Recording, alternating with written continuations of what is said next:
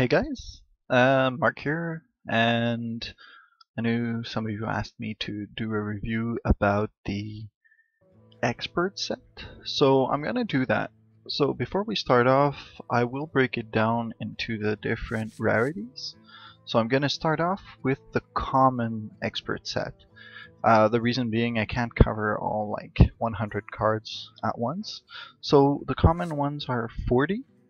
And to be honest, we'll go through it, but most of the good ones are the cheaper ones, except for the Wisp, but we'll get over that. Alright, so again, we're not looking at the basic set, it really is the expert. So I'm expecting most of you to have access to these common expert sets.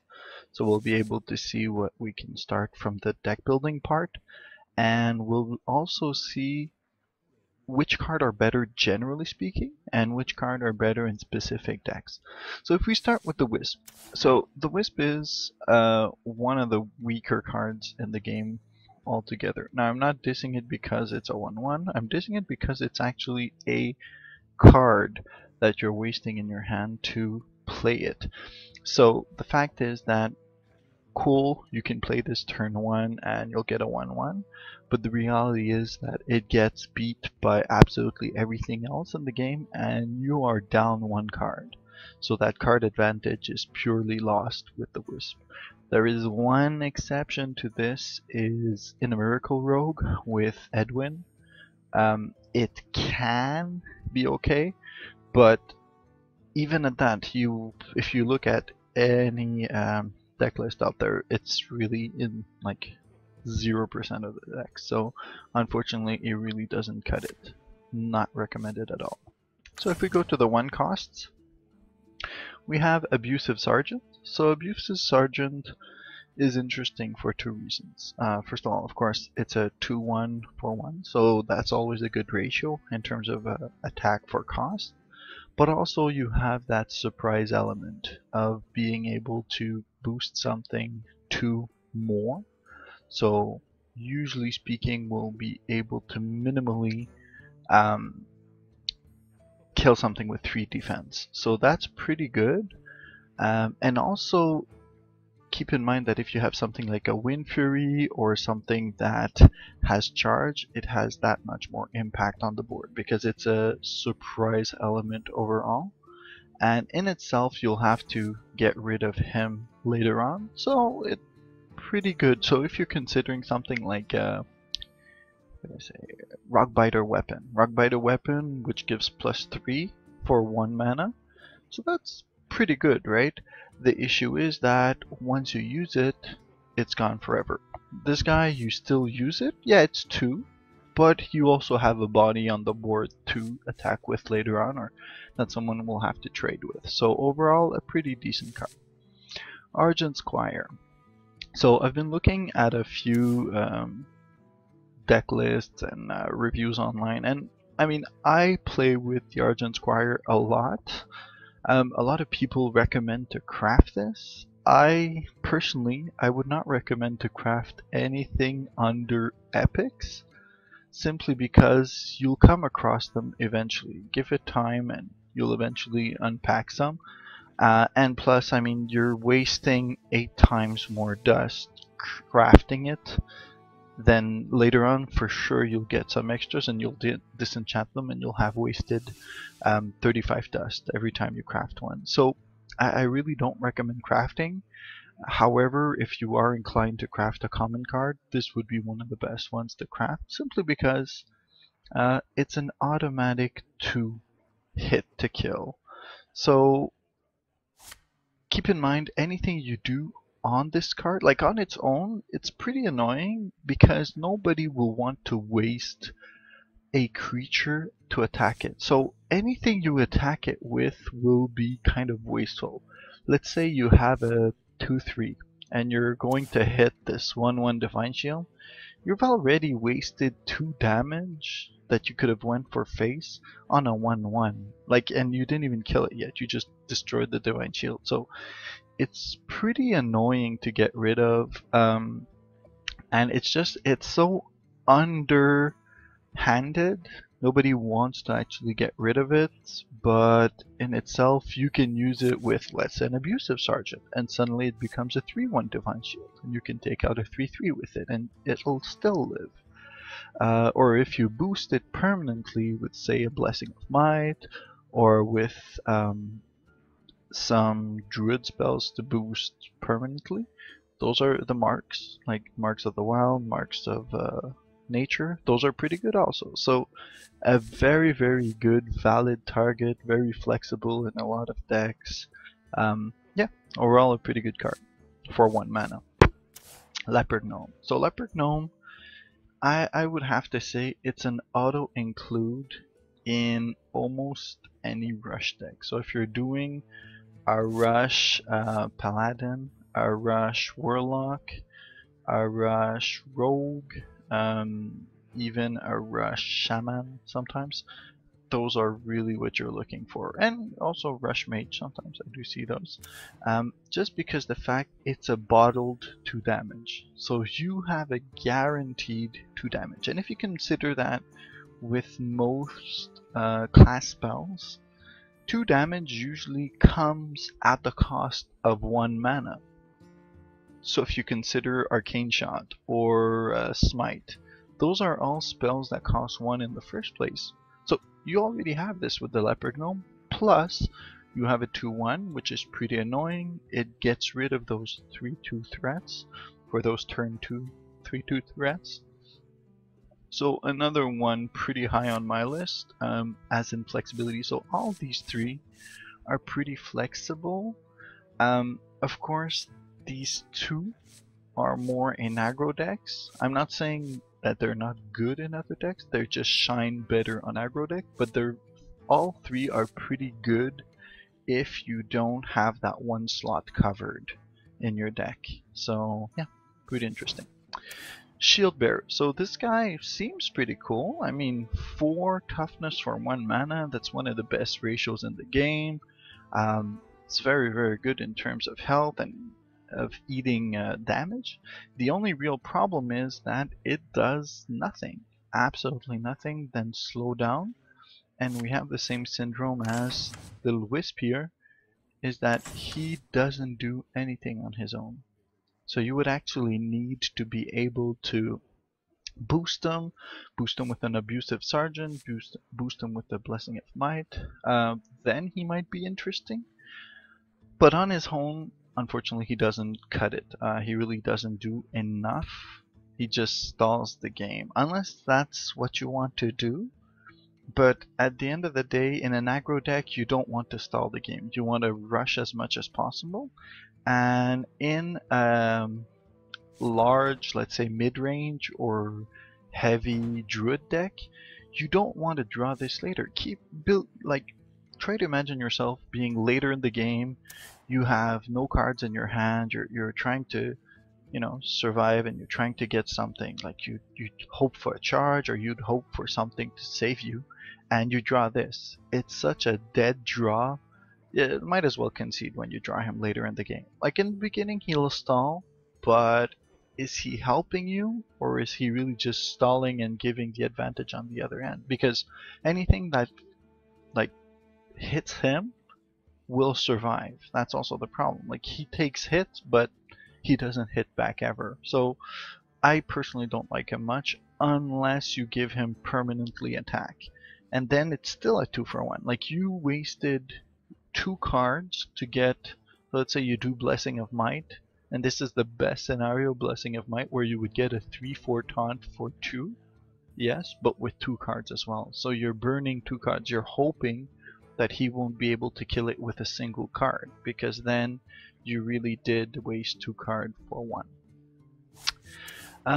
Southsea Deckhand. So I mean, it's a 2/1 for 1. That it's not that bad. It has charge when you have a weapon equipped. So all I can say about this is I don't personally use it. I know it has its room in a rogue, I would say, probably the best.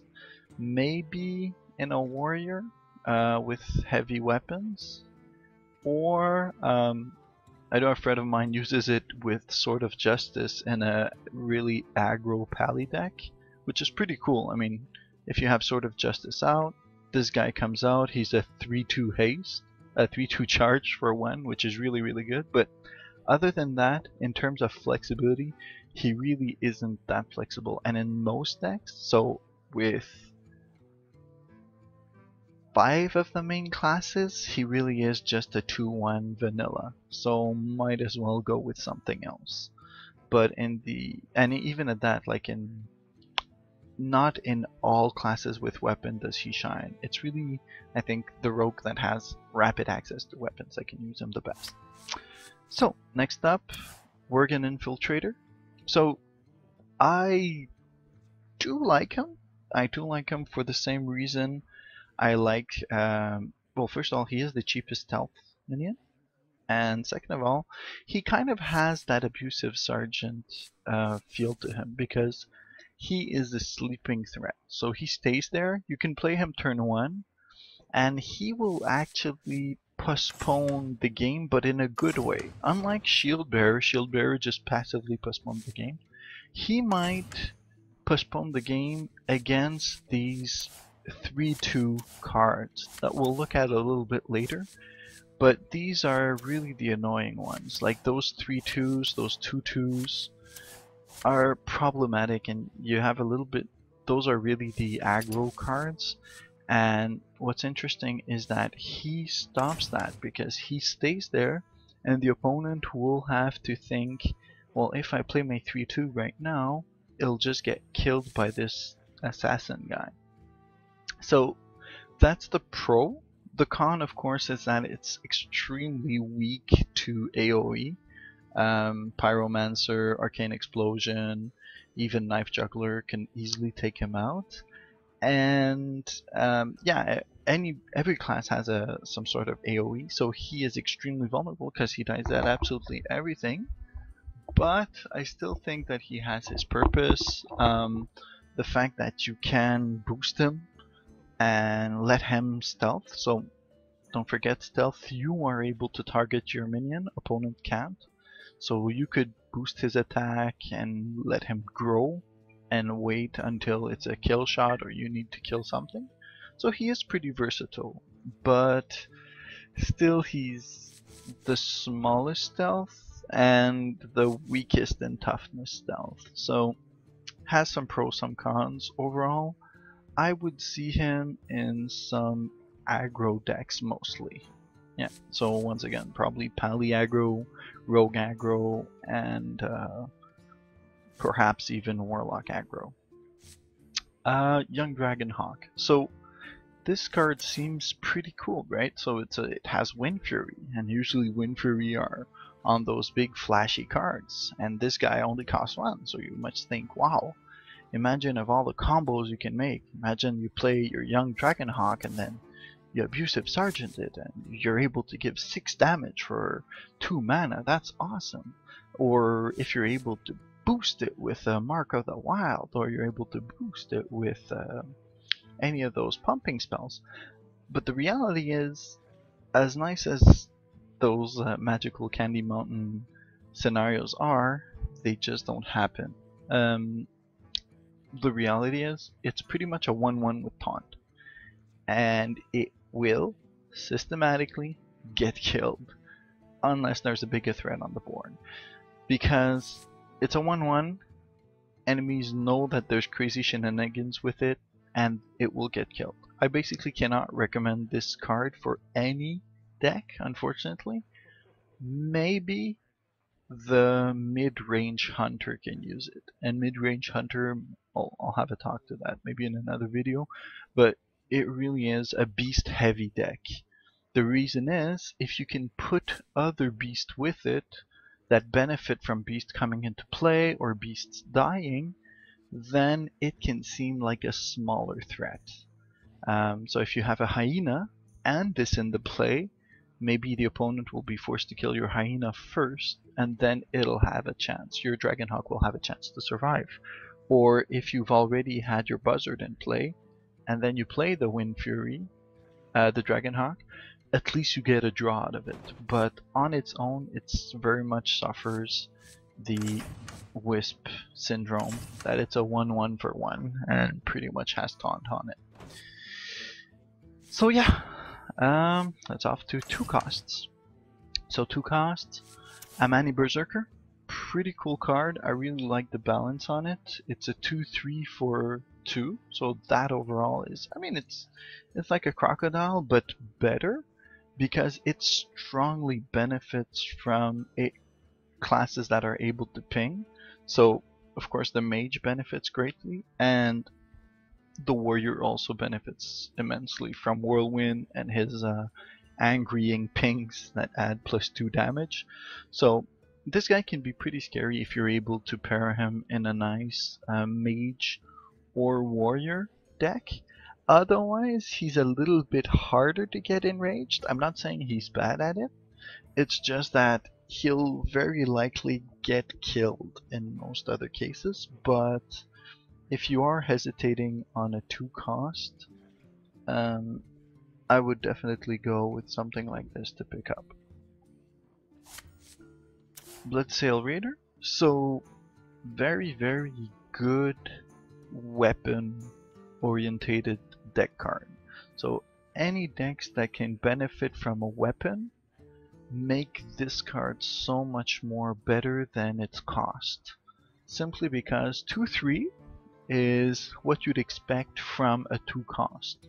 Like, it's 2 attack, 2 costs crystal, so that's standard, but it gives you a 3rd defense, which is pretty good. Where this really shines though is in a warrior. If you have the axe out, it's already a 5/3 for 2, which is totally off the scales in terms of power off the get-go. If you're able to give it charge, then it's a whole other story. It's really, really good. So any deck that has weapons, or I would say more than 2 weapons of a kind in it in your deck, you can go ahead and feel safe in putting Bloodsail Raider, because if you have that weapon out, it way outweighs its cost. If you don't have a weapon out, one thing that's interesting is don't be afraid to play it early. It's still a very good chump blocker and very good, can take at least 2 attacks usually before dying, or it will take out a 3/2 on its own, which is still nothing bad, right? It still absorbs 3 damage for you. So overall, don't be afraid to use it on a turn 2, even if you don't have a weapon. But where it really shines is if you pick it up later on in the game, where you have a weapon equipped, then it's really something scary. Direwolf Alpha, awesome card in aggro decks. I really like it with Paladins and Chamois early on. Definitely try it out if you have a chance, because it really helps you work with your placement. I really find this as a knowledge building card where you will have to work with your placement. How to place things. Whenever you have a charge, you want to attack first, then play your charge beside it. I really like this type of card. It really makes you think, and it makes you appreciate the qualities of Hearthstone overall because of that placement. And it keeps on giving you threats. So most of the time, it is 4 power for 2 mana, which is very, very good. And it can even be more than 4 power, like I said, with charges and things like that in a single turn. So pretty good, and of course it's a beast, so if you're playing in a mid-range hunter, very good card to include. But otherwise, very, very good in aggro decks, so multiple small minions. Not so good in bigger decks or in spell decks, of course. Faerie Dragon. So Faerie Dragon is a very nice aggro card. It survives so many things, so many early burst damage, early shocks, early spells. That's pretty good. So it almost guarantees you, if you play it turn 2, that it will have to trade with something, like the opponent will have to trade for it. So that's a very good side to it. Of course, the disadvantage is you cannot benefit from your own pump spells. So if you have pump spells, you want to make it bigger, it won't work. It will work if you have pump abilities, like the Shattered Sun Cleric, that'll boost it +1/+1, or if you have those Dark Iron Dwarves, Abusive Sargeants, they can boost it temporarily, but otherwise it won't get affected by targeting spells.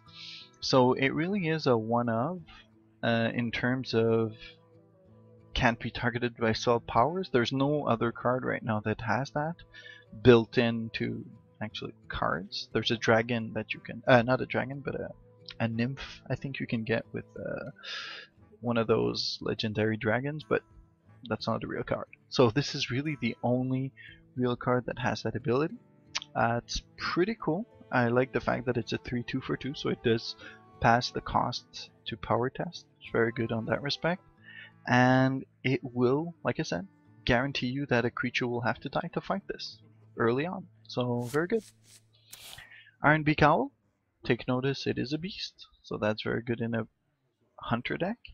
And it's one of the 2 common silences and one of the 2 silences that are available at the neutral. So other than the druid and priest, this is your only other way to get a silence.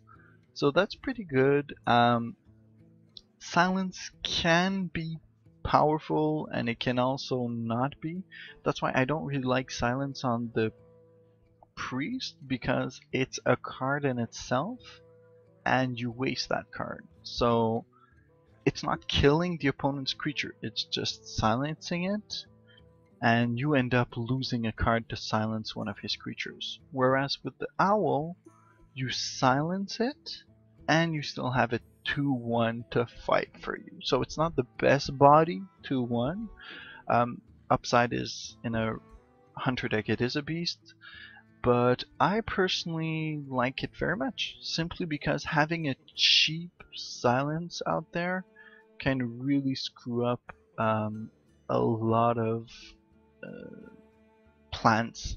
Like, opponent puts up taunts, opponent boosts his creatures, opponent tries to abuse auctioneer, you'll be able to shut that down with silence, and it's fun to have a readily available silence at a low cost. There are higher costed silence, we'll look at it later, but as a low cost silence, it's pretty good. So, Loot Hoarder. I mean, it's okay. It's a 2/1 for 2. Death Rattle, draw a card. So the problem is that it replaces itself, but only when it dies, and only if it hasn't been silenced. So that's kind of a little problem. So first of all, you paid 2 to get a creature that will very likely die, and also the other problem is that it dies to most hero ability powers.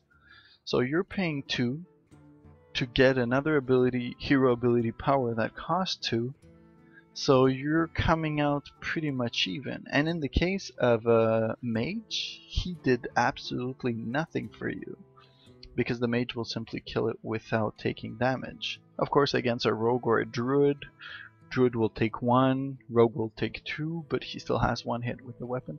I mean, overall, I don't like it very much later on when you get advanced cards, but early on you can try to play with it.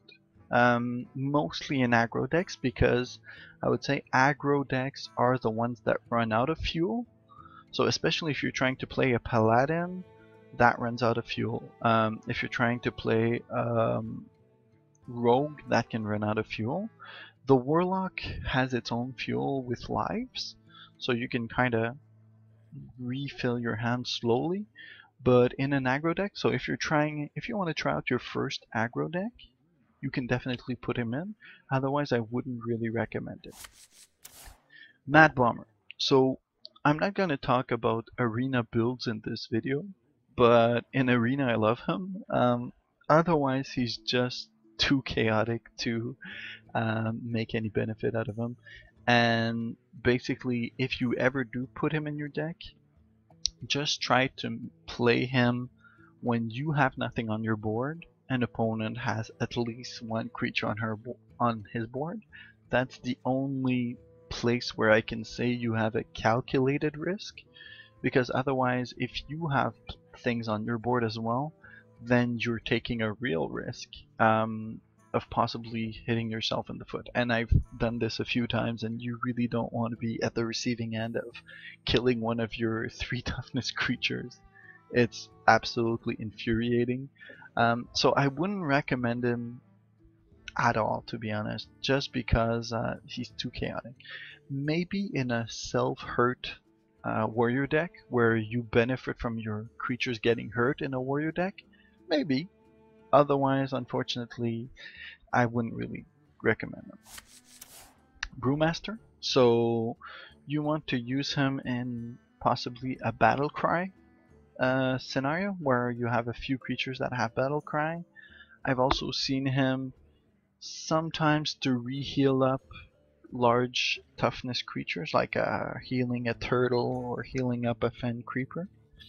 And lastly, you could use him as a double charge. So you play your charge, you attack with him, then you play your Youthful Brewmaster, you bring back the charge in your hand, and if you're able to play the charge a second time, the charge can hit again.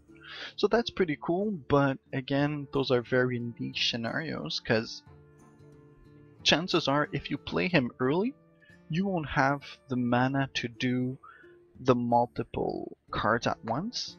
And if you play him late in the game, chances are you won't have those extra charge lying around. You'll have used them earlier in the game. So he's not bad.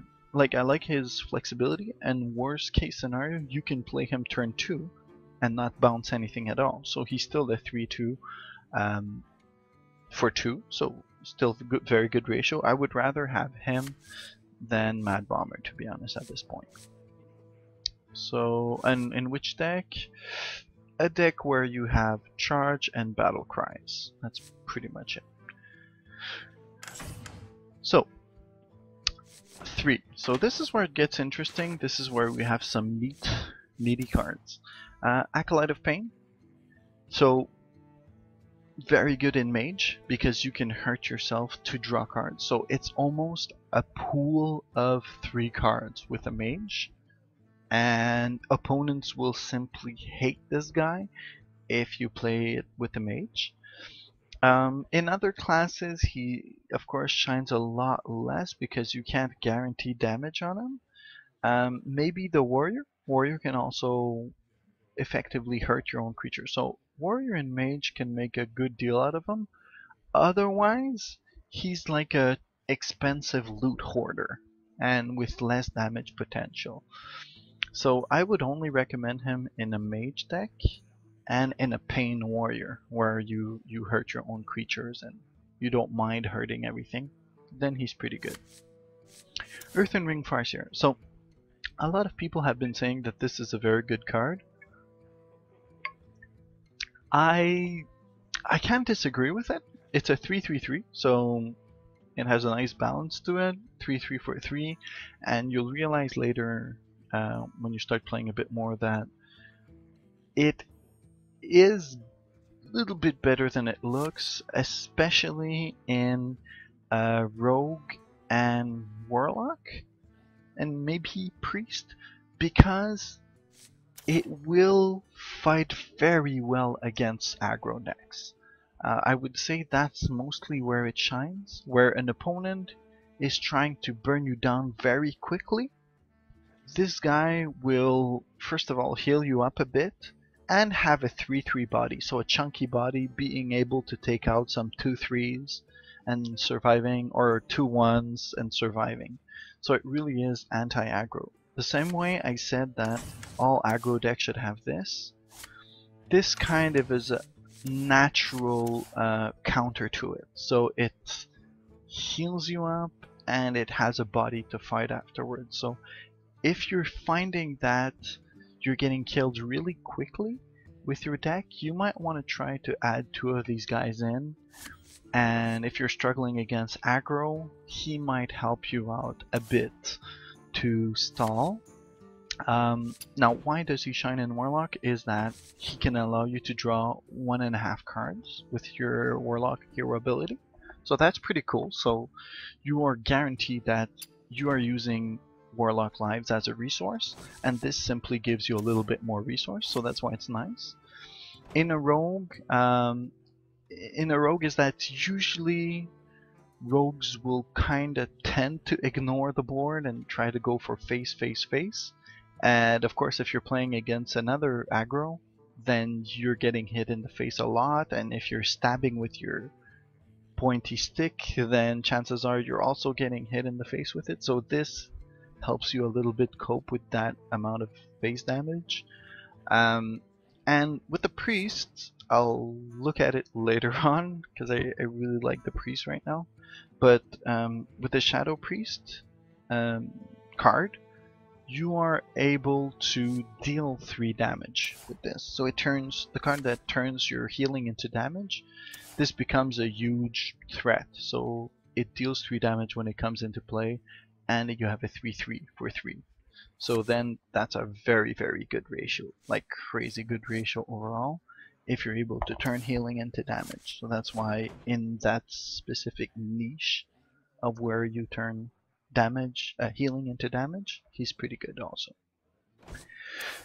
Flesh Eating Ghoul benefits from a lot of things dying, so AoE damage, warriors that hurt themselves, card that deal damage to everything, pretty good. Of course, the issue is that it's under strength for its price.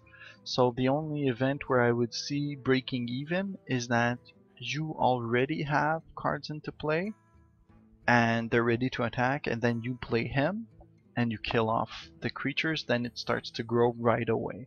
So that's where it's useful. But once again, its main use is in an aggro, of course, because you can at least guarantee on your end, you know you have a lot of creatures, so even if the opponent doesn't, you know it's guaranteed to grow from your creatures dying. I wouldn't recommend him in any spell heavy decks. Or, like I said, the other one that can benefit is a lot of AoE, so possibly a warrior with whirlwinds and shield slam and things like that that's able to dish out a lot of damage and kill a lot of creatures at once. Maybe he can benefit from it, but a little bit on the weak side. So, here's the shining star of the hour, the Harvest Golem. So, it might seem kind of dull, right? So, it's very similar to the Golem in terms of power, 2/3. So, you would think, wow, that kind of sucks. But again, it has the same syndrome as the Argent Squire, is that it's very underhanded. So you have a 2/3, 2 damage. You might think, that's not really threatening, it would take me 15 hits to kill me with this. True. So that's not where it shines. Where it shines is that it's a very annoying creature. And most of the time, in terms of card ratio, you will have to waste 2 cards to kill this 1 card. And keep in mind, this is 2 cards in 1, right? So it's a 2/3 and a 2/1 once it dies. So most of the time, the opponent will have to waste 2 cards to kill your 1 golem. And even at that, if he actually wasted 2 good cards to kill it, then you're just a winner because you only spent 3 mana for this guy, and opponent probably spent more than 3 to kill off these 2 golems. So that's very good for that respect, and it loves warrior decks where you can kill your own creatures. So with a brawl, at least if you know you brawl, you kill everything on the board, he'll stay alive. Or a warlock that wipes the whole board, he'll stay alive. So any aggro deck, warrior deck, it's pretty good. Anything that can pump it up or give it taunt is also very annoying, because then it'll be like opponent will be forced to ram into it, and once it dies it comes back as a 2/1. So one of my favorite 3-cost cards, very versatile in a lot of different decks, and very, very annoying to kill off. So that's a cool side. Jungle Panther, very, very, very nice card for a hunter. because it's a beast. It has stealth. It survived to small AoE. So anything that does 1 damage, it survives. That's very good. And the very shining point here is that it comes built in with 4 damage. It is the highest damage for 3 mana, and what I really like is that it is almost guaranteed to deal that 4 damage. I kind of consider it like a slow charge because charge you can guarantee that damage as well, right? So it's something that would have charge, you can guarantee will go hit face for that. But this is a guarantee next turn that it'll be able to hit for 4. But yeah, this guy really shines in a hunter deck.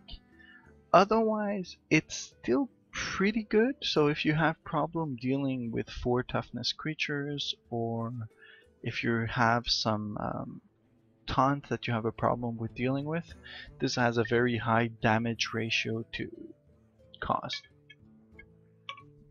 I would almost consider it like a 4 damage spell for 3. And in the worst case, let's say it attacks for face, the enemy still has to kill it. So you will have guaranteed 4 damage to the face, and he will still have to waste something to kill it. So I mean, overall, I find it better than a 4 damage spell for 3. Because it also leaves a body on the ground. Raging Worgen has great benefits of being a possible Wind Fury, so has some very nice shenanigans where opponent would have a 1/1 in play, and you would attack it, kill it, and then you get your Wind Fury and you're able to hit again with it. So that's pretty cool.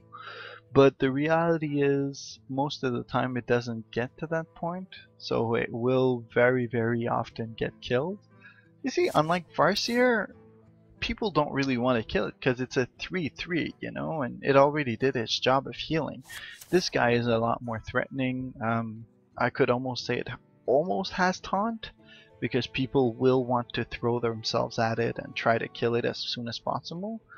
But the reality is, if you have it in a warrior deck, it's very nice. If you're able to give it charge in a warrior deck, which warrior has 2 ways of doing it, it's very nice. And if it does survive for a turn, usually you'll be able to dish out a lot of damage with it. Problem is, usually it doesn't. So I would recommend him in a warrior deck. Scarlet Crusader, another heavy hitter of the 3 mana. So this guy has the same power as in good attributes as the Argent Squire. The fact that it is Divine Shield, and most of the time opponent will have to waste 2 things to hurt it. Or vice versa, it will be able to kill something with 3 toughness and survive. So opponent will still have a 2-for-1, in the sense that you will have killed a creature and opponent will still have to get rid of it. So that's why, like all these cards that I've been recommending, the Argent Squire, the Harvest Golem, and the Scarlet Crusader are 2-for-1s. Opponent will usually waste 2 cards on it, and that's why Wisp is bad. It's because it's usually a 0-for-1. So opponent lives and you lost a card, and same thing with Shield Bearer, opponent will usually live and you lose a card.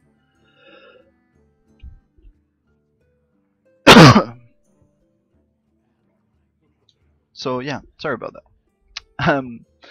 So overall, if we keep on going, Scarlet Crusader, pretty good card. You're able to boost it, or even in itself, a 3/1 is pretty good. Even against a mage, he'll have to waste 2 ability powers to kill it, and it'll still have a chance to deal 3 damage. So he's wasting 4 mana and 2 turns of his ability, and you still are able to kick him in the face for 3. So one of the recommended cards. Tauren Warrior looks nice on paper, has taunt, 2/3 in rage +3, so you have a possibility of having like a 5/2. The reality is though, is that it will never live to be that size. Most of the time what will happen is opponent will hit it with a creature and finish it off with a spell, or will hit it with his ability, hero ability, and finish it off with a creature.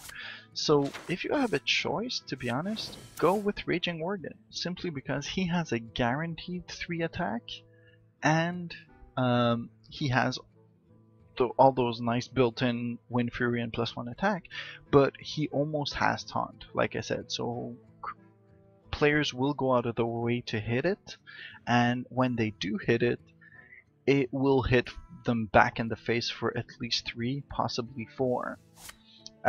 Whereas with this, most of the times they will play smart, and they will only get hit for 2, and then the enrage will kill off a creature or something.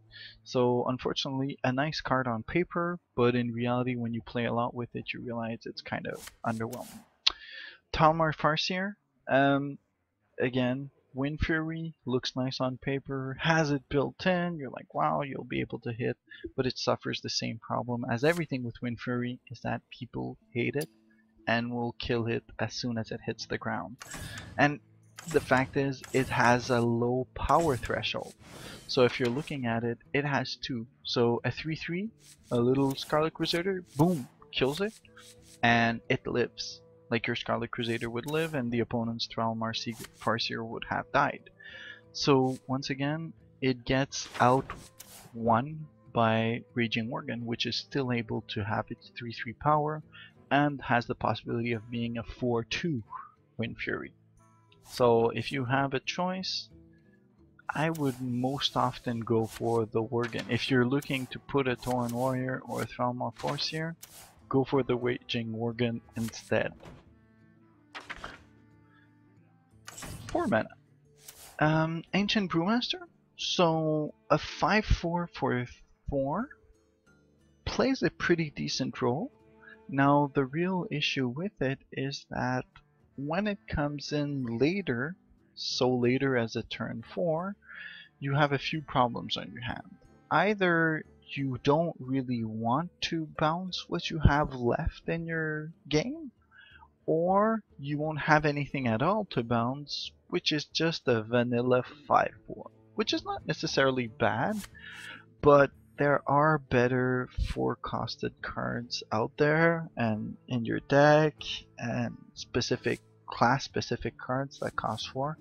You don't really want to be just throwing out a 5/4 out there turn 4 and just letting it get killed by a 4/2 or a 4/4 and kind of not having anything done out of it, and it's pretty expensive. If you're looking for a bouncer, I would strongly recommend just going for the Youthful Brewmaster, because it has a lot more versatility.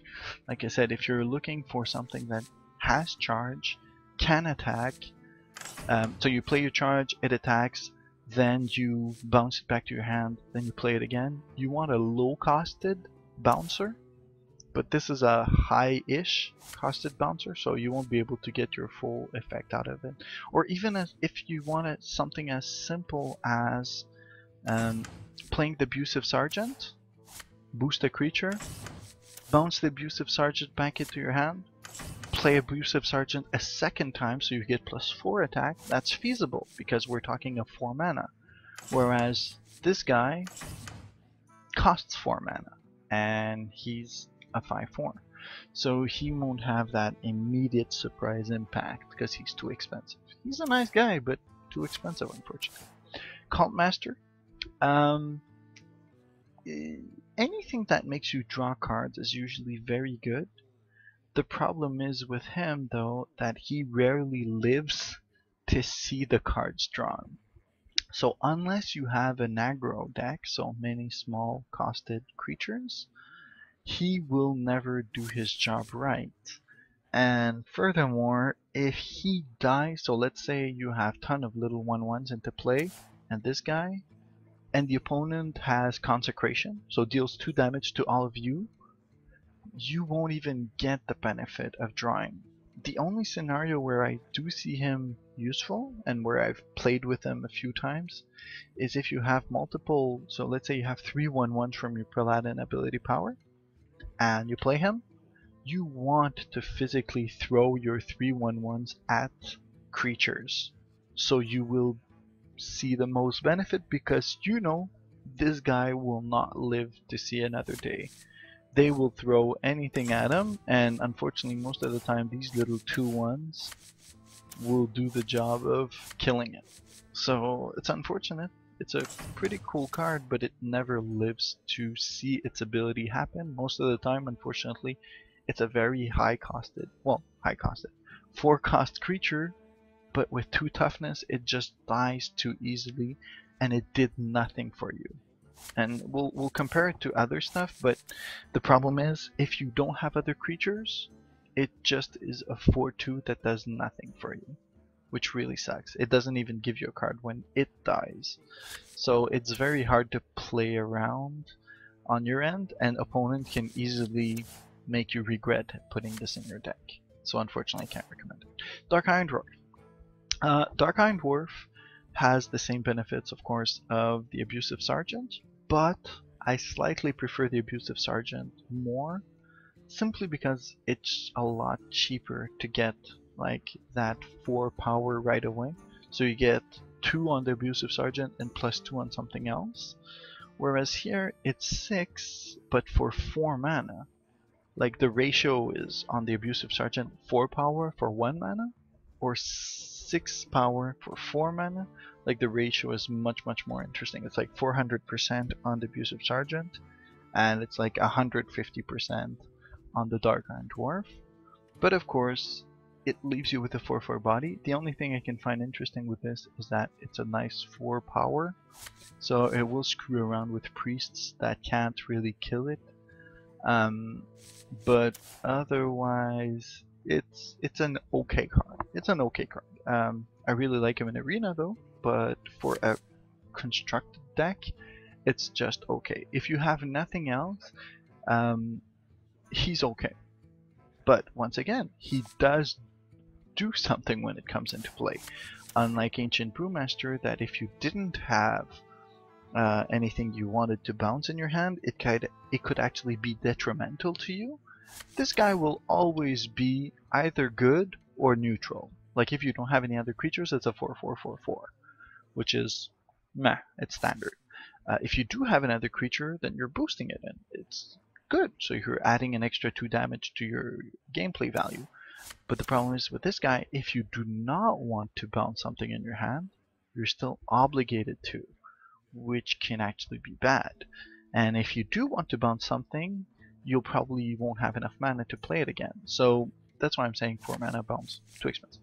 Anyways, so an okay card. Dread Corsair. Dread Corsair, I mean it's a taunt. There's not a million taunts out there, and I did say that when starting out to play Hearthstone, using taunts are pretty good, and it gets you to understand what they're good against. And I really hate aggro decks, to be honest. You might notice that I have an anti-aggro deck. That's what I really play a lot of in ranked, and the reason is a lot of people play aggro, and taunt will help you counter that. But this guy, he is unfortunately very bad in all decks except with a weapon. So, and a reliable weapon. So we're talking of a warrior weapon is mostly where he will shine. Sometimes a rogue weapon will be able to make it shine, but this guy is really good in a warrior from what I've seen from experience. So with the axe, the bigger axe, the 5 damage axe, he's totally free. With the smaller axe, he only costs 1 for a 3/3. Taunt is awesome. Even with the weaponsmith, he'll be able to bring it out easier. So overall, very good in a weapon-orientated deck. Very poor in every other deck, simply because if you want to have a 3/3 taunt and you don't have weapon, just go for the freaking Iron Fur Bear. The Iron Fur Bear is 3/3 taunt for 3. So the only upside, weapons. Mugishan Warden. So this guy, fun at the beginning when you get him. He will slow down the game a lot. Should be able to slow down the game much better than the Shield Bearer, but he suffers from having one attack. So unless, and he has pretty much the same problem as the Shield Bearer, is that unless you're able to boost his attack naturally and permanently, he will suck, because he will take 2 to 3 hits for you, but will only be able to give 2 to 3 damage back for 4 mana. So, I mean, once again, if you're finding yourself that you're dying way too quickly to aggro decks, he is a pretty big door stopper. He will stop lots of stuff, and if you pair him with something like the Direwolf, he starts getting interesting. So he will have 2 power, or if you're able to give him permanently attack with class spells, like the Druid Marks, or the Rogue, the Rogue boosts for +2 or +4 attack, or even the Paladin. +3/+0 Blessing of Might, or Blessing of Kings even, like all these blessings and these marks work really well with it, but on its own I find it a bit weak. So I would rather have Duzdingo, like, and if we go back to Duzdingo, Duzdingo Sigyn Shieldmaster is the standard 4 mana for a 3/5, and now you have 4 mana for a 1/7, so you're trading 3 attack for 2 attack for 2 defense. I find that a very weak trade-off, to be honest. I would rather have a 3/5 than a 1/7. That's why. So if you really find yourself in a tight spot with aggro decks, yeah, maybe add 1 on top of the Duzdingos. But if you have a choice, I would go with 2 Shield Masters instead of this guy. Silvermoon Guardian, so it's okay, but if you want a Divine Shield, go for the Scarlet Crusader first, simply because that 2 toughness difference isn't that big of a deal, because opponent will still have to waste either 2 attacks on it or 2 ability powers on it, whereas here he'll still have to waste 2 attacks or at least 1 ability power and an attack. But all of that for 1 extra mana. 1 mana for 2 toughness is not always the best ratio. If you have a choice, I would go for the Scarlet Crusader. Simply put, he has some uses in the arena again, but overall he really doesn't have any much use unless you really have a deck built around Divine Shield, like in a Paladin, Divine Shield, and Divine Shield eating deck, maybe, but otherwise just go for the Scarlet Crusader. Spellbreaker, so the larger of the 2 silences as a neutral card. So the thing is, of course, it's not a beast, as you might notice, and it is fairly priced. So 4 for 4 power for 4 cost. It silences a minion, so it will never be wasted, in the sense that as long as there's an enemy minion that has an ability, it will have had its use once it comes into play. It's resilient against priest deck. With that 4 power, priests have a problem dealing with 4 power. It has 3 defense, so it will even survive those little annoying 2 power cards. A lot of 2 power cards. It survives 2 damage spells, so it has a lot of uses. I do like him. If I have a choice though, in an aggro deck, I would go with the Owl, In other regular mid-range decks, so if you find yourself having a very nice balance of cards from 1 to 6 cost, so a few 1 cost, a few 2 cost, a few 3 cost, a few 4 cost, etc. I would probably put him over the Iron Beak Owl, simply because you have some really nice 2 cost creatures that you can already put in your deck, and if you find yourself lacking 4 cost creatures, I would rather play him than most of the other cards. Like, I just find him more usable in more decks than the Corsair. Like, Corsair is for weapons. Cult Master is niche, where you have a lot of little 1/1s. Mogushan is where you would have boosts. Brewmaster is very, very specific to having battle cries and charges. So he just has a lot more uses. So if you find yourself lacking 4 cost cards in a average mana ramp, then I would consider adding him. 5 cost. So 5 cost, unfortunately, is kind of weak in the expert set, but Fen Creeper. So Fen Creeper, it's okay. It's a 3/6.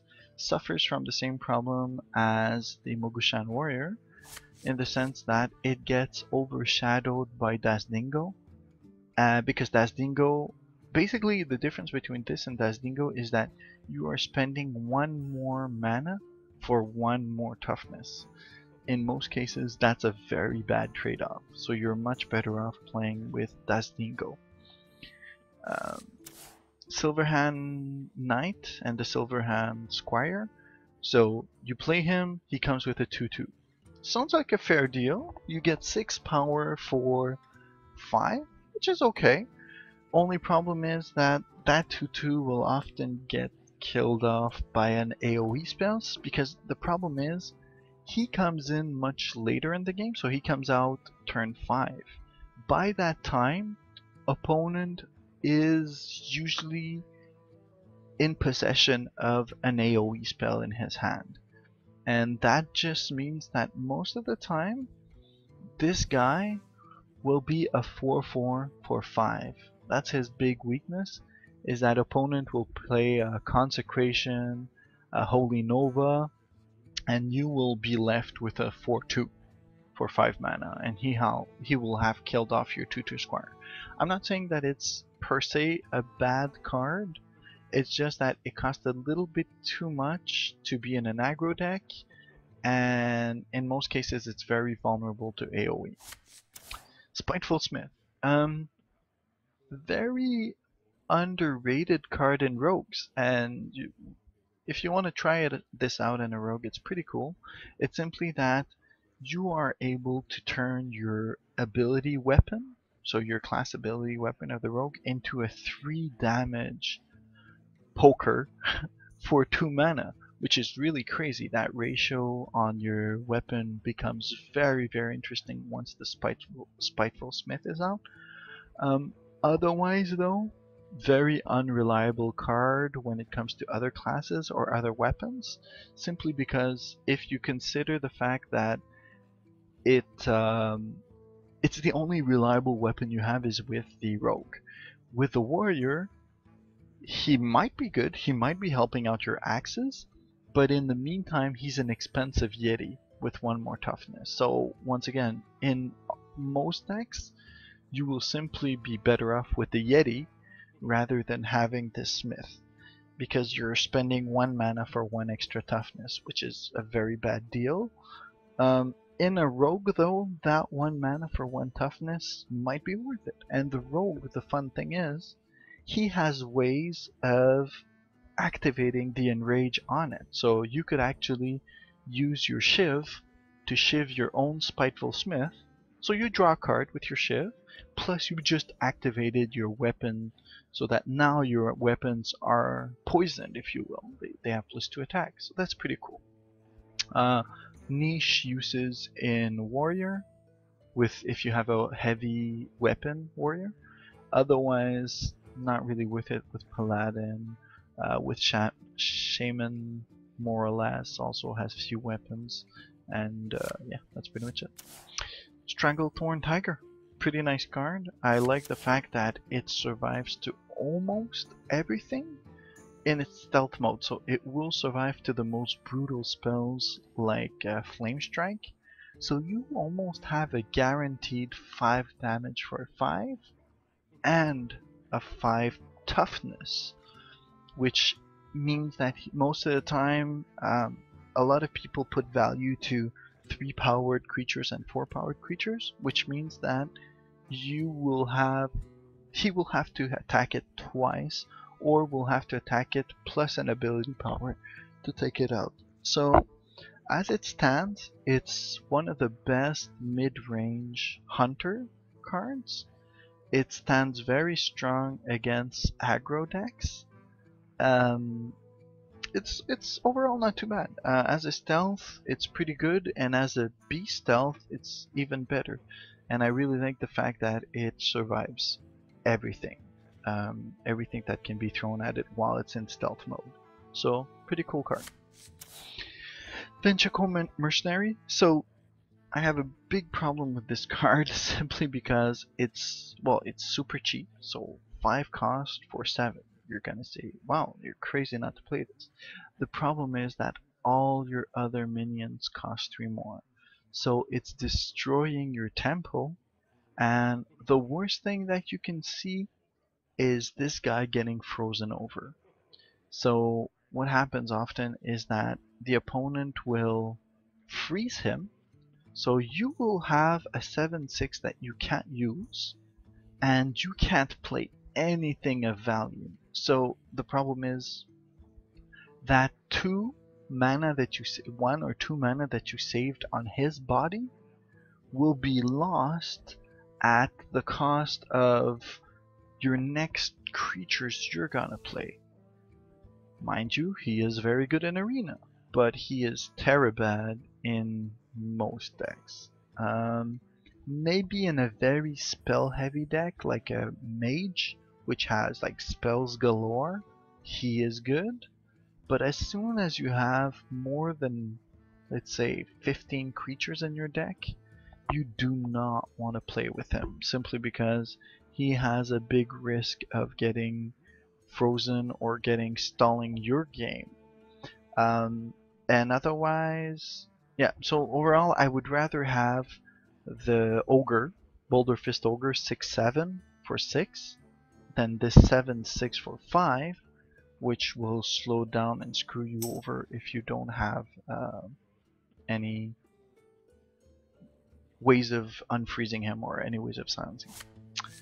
So lastly is the 6 costed Frost Elemental. Hello. Speaking of freezing something, you'll be able to freeze a character. You'll be able to have a 5 power, 5 toughness. So my gripe with this card is that the Stranglethorn Tiger does a better job, and for freezing there are better ways to stall the game. So if you're looking to, at point you don't want to stall the game, you want to kill a creature, or you want to harm a creature when it comes into play, or you want to boost one of your own creature, or you want to silence like something that's permanent. So if you play him, he will permanently silence something. This is just slowing down for 1 turn, and the problem is it still is a 5/5, and you're not dealing with the threats. So overall I would rather have a Stranglethorn Tiger than this guy that slows down the game by 1 turn for 1 creature but doesn't deal with it. So unfortunately all these 6s are a bit weak, but we'll go through them. Priestess of Elune restores 4 health to your hero and is a 5/4. It's bad. It's pretty bad. Simply because you never want to, like, the same way I don't want to overpay for health, I don't want to overpay for something that dies to almost anything. Like, if we go back to our little guy here, he has 4 potential power for 1 mana, and this guy costs us 6 and has 4 toughness, and he heals us for 4, but that won't, like, that really won't be a big deal. See, this is a very nice balance card. 3 mana, you get a 3/3 and it restores 3 health.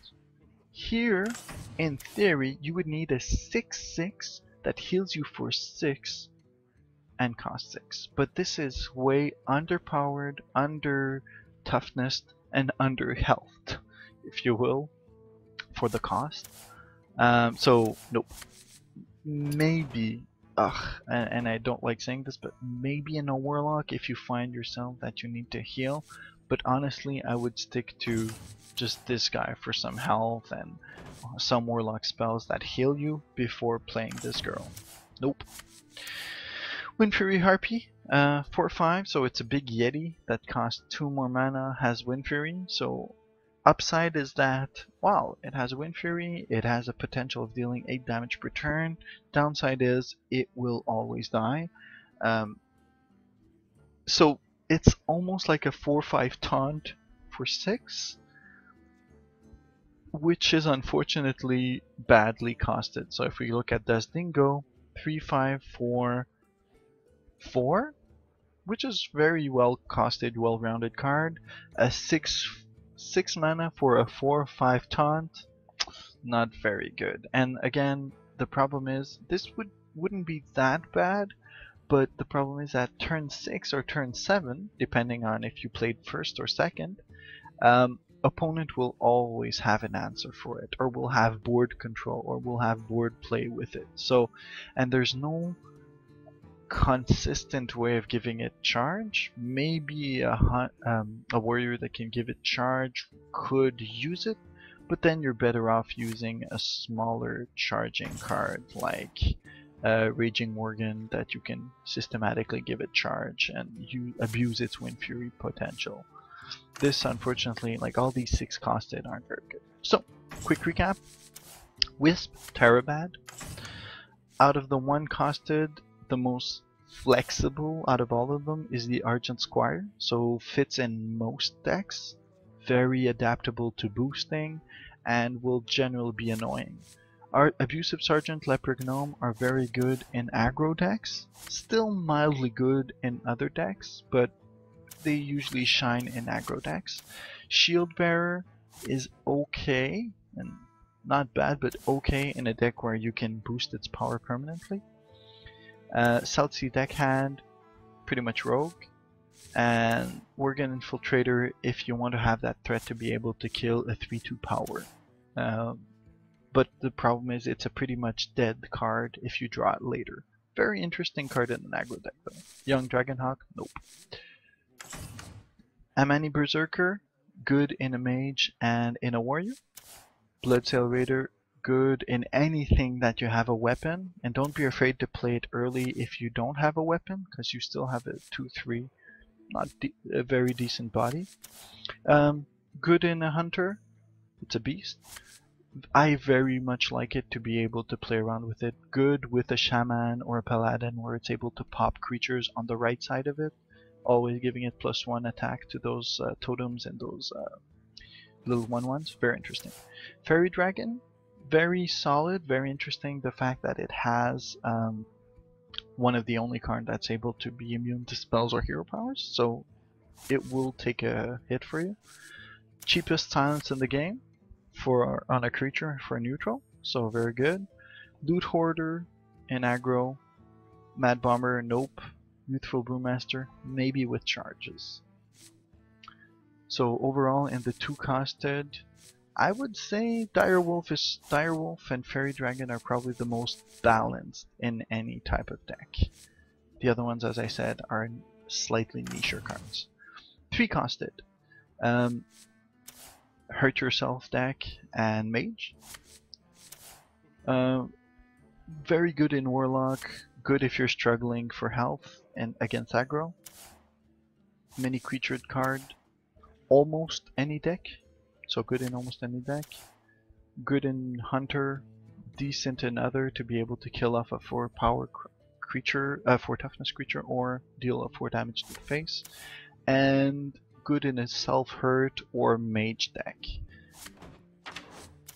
And good in almost any deck.